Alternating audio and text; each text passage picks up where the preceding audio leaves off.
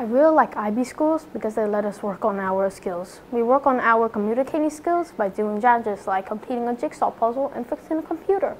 When we were doing the jigsaw puzzle, we split into teams, and the teams have to solve a gigantic jigsaw puzzle by making sure we communicated.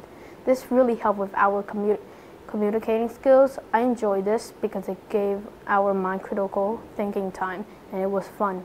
In my class, we have a day where we direct our own learning. We do this each Thursday. We call it Think Tank Thursday.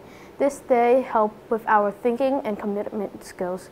Thinking skills is when we have to think about what we need to do and commit skills to it. If we don't succeed, we have to try again until we complete the task. So that's why I like IB schools.